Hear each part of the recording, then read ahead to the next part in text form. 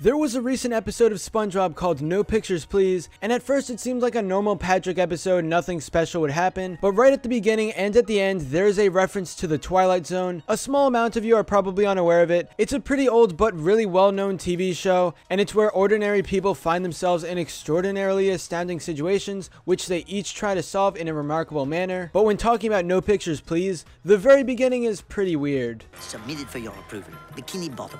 Teeming with life and many strange tales. The story you're about to see happened on one very weird and unusual day when the town crossed over into the tidal zone.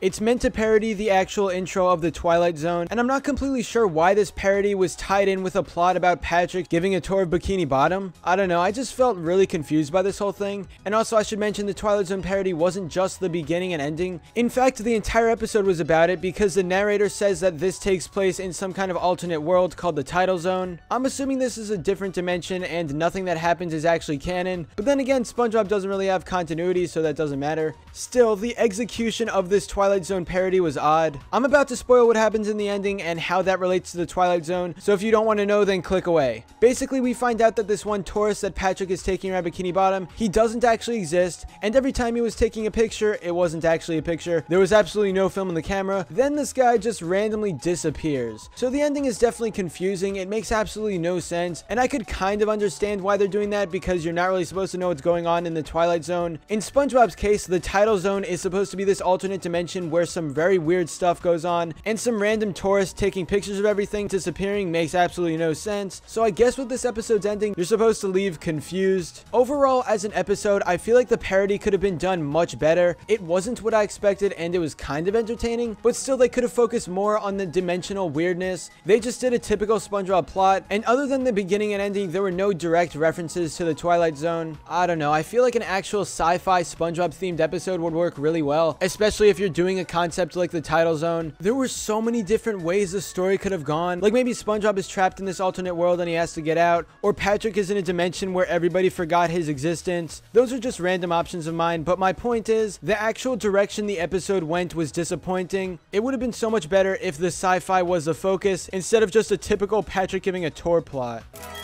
We have begun our descent. Everyone, please gather all your belongings and follow me single file. But I want you guys to check out this episode and definitely let me know what you think about it in the comments below. Maybe I'm the only one disappointed by the execution of this parody, so form your own opinion and let me know. But anyway, that's all for this video. Subscribe for more awesome cartoon videos. Give a thumbs up and comment below to let me know what you think. Thanks for watching, and I'll see you guys next time.